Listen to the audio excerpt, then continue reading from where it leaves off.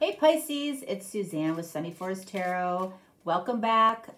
This is part 3 to your reading. We'll see what comes up. We'll see if a storyline here continues for you, or if we get a whole nother topic to talk about. Okay, so there's been a lot of energy around a romance for you here.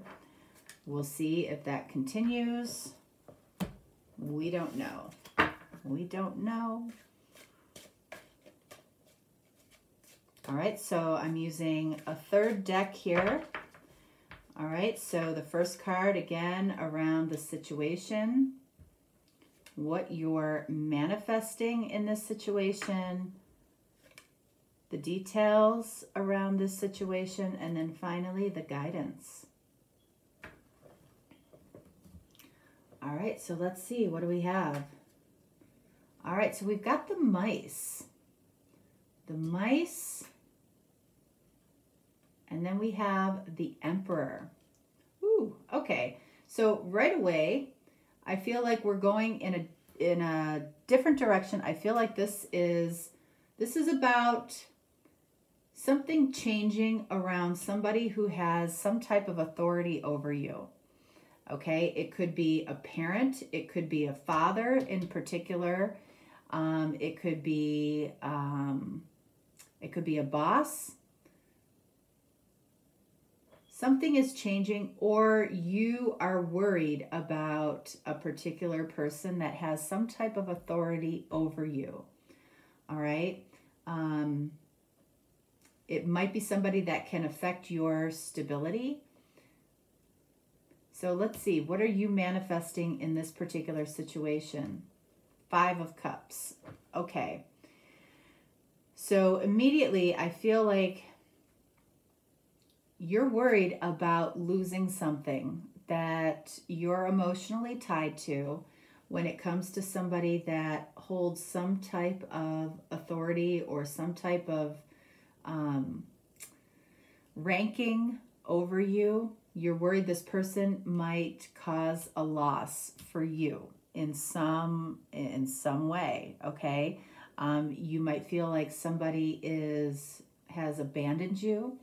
If this is a father figure, you might be, this might be a life story for you, that a father has abandoned you in some way, or a parent has abandoned you in some way, and for some reason this is coming up for you. You're thinking about it.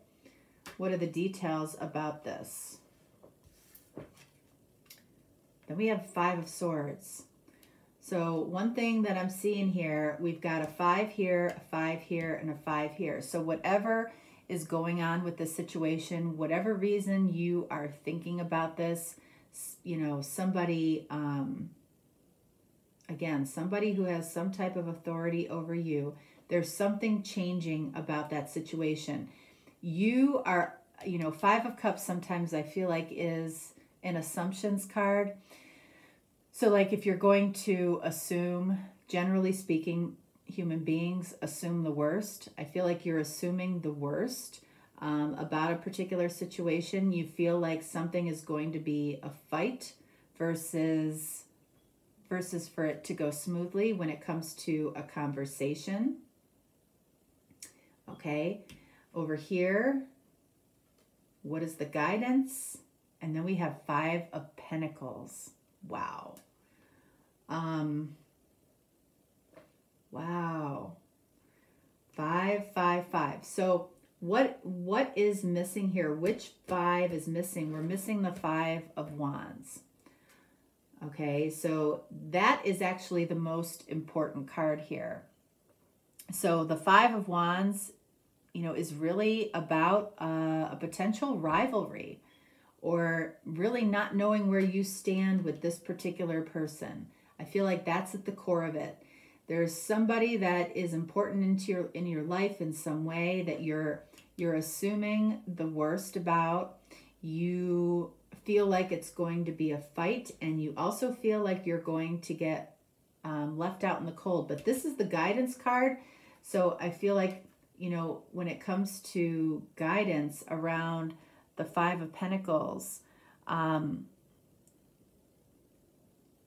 You know, this can be, I feel like this is Spirit saying,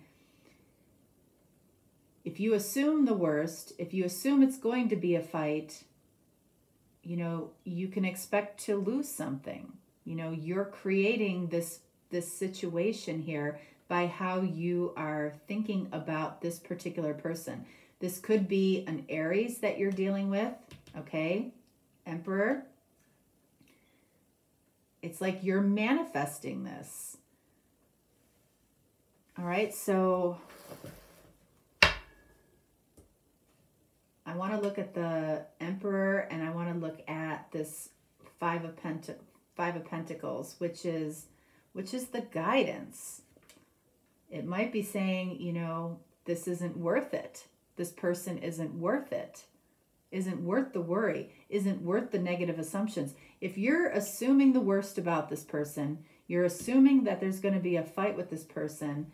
Five of Pentacles, the guidance might be, leave this person alone. Leave this person out in the cold. This person isn't worth it. But you're putting a lot of energy into this, whatever it is, whoever this is for. Interesting, the Sun.